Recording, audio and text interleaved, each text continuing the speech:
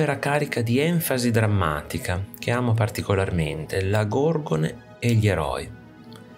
Gli artisti del tempo, spesso delusi dalla politica, si rifugiarono nel mito, come nel caso di questo dipinto.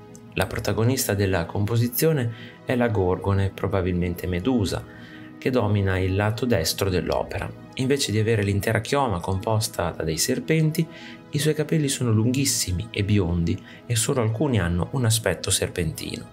Ai lati della testa ha due piccole ali nere, mentre un altro paio di colore bianco spunta dalle sue caviglie. La posa della figura richiama il dipinto La ninfa nel bosco di Giovanni Costa, conservato nella Galleria Comunale d'arte Moderna di Roma. La posizione del suo corpo infatti segue una linea a S, dato che il capo e il busto sono inclinati verso sinistra, il ventre sporge verso destra e la gamba destra sembra inclinarsi nella direzione opposta.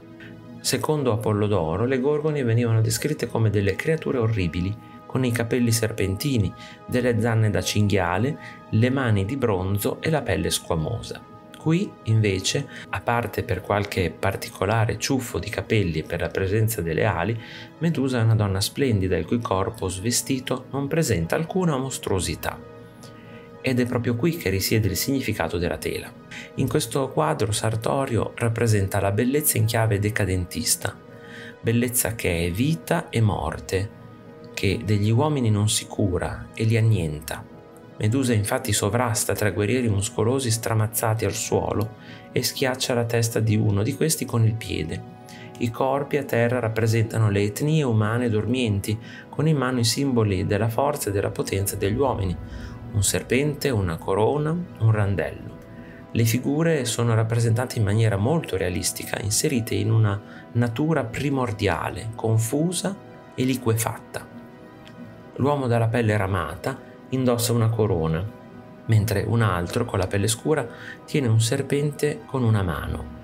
L'illuminazione fa quasi sembrare pietroso il corpo del terzo uomo dalla pelle bianca. Di qualsiasi etnia siano, questi eroi sono stati tutti vinti dalla Gorgone seduttrice, che guarda soddisfatta mentre si sistema i capelli.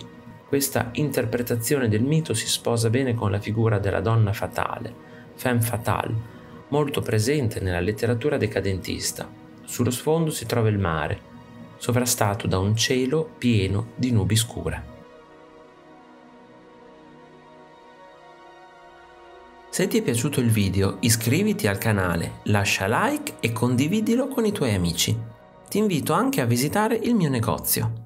Un saluto e al prossimo video di Artesplorando.